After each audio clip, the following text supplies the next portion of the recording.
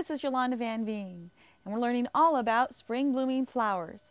Now, one of the most exotic looking flowers that blooms in my garden in the spring is my checkered lily, or it's a kind of Fritallaria. Come take a look. Now, checkered lilies are called checkered lilies because the flowers have little checkers all over them. And if you look real closely, it looks just like a checkerboard. And I just think they're fascinating. And they're like a tulip, but instead of pointing up, they kind of hang down. They're pendulous. So just a small little flower bulb. And when you plant them, I like to plant them like a Hershey's Kiss candy. There's a point side and a root side.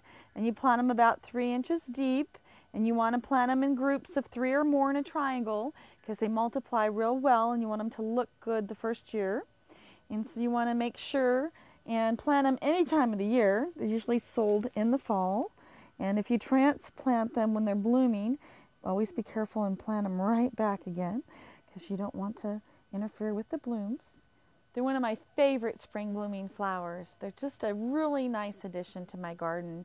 They do great in the shade or even in the sun because they bloom in the spring. I always like to mix them with summer blooming flowers as well so that you can enjoy color in that area through the summer. They're a great addition to your garden.